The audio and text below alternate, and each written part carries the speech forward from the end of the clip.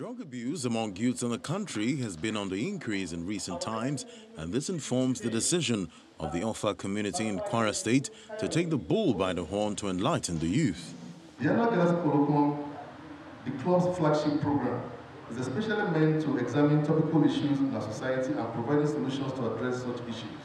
This year, the topic is a loaded one to address various social vices and insecurity that bestrew our country, the root cause of which we have situated at the doorstep of drug addiction.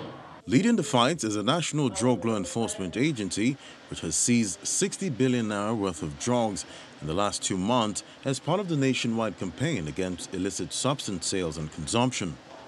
The NDLEA chairman, General Buba Marwa, is represented here by the Kwara State commander of the NDLEA at an event highlighting the connection between drug abuse and insecurity, where he traced drug abuse as the root cause of kidnapping, banditry, insecurity, and various other crimes across the country. 99% of crimes committed or criminal activities are linked to drug abuse.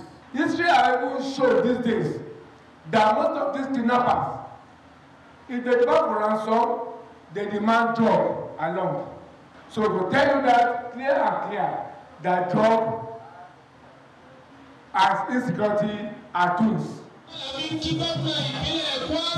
Meanwhile, at another location in Ilori, the state governor and the senator representing Kwara Central raised concerns about how drug abuse is affecting the future of the youth to tackle its calling for collaborative efforts. And I must say, they're doing a very good job, What they're doing will deepen knowledge in the law, will create opportunities for the young and also create investment environment, teach the youth and take them off the streets and make sure they're guided rightly.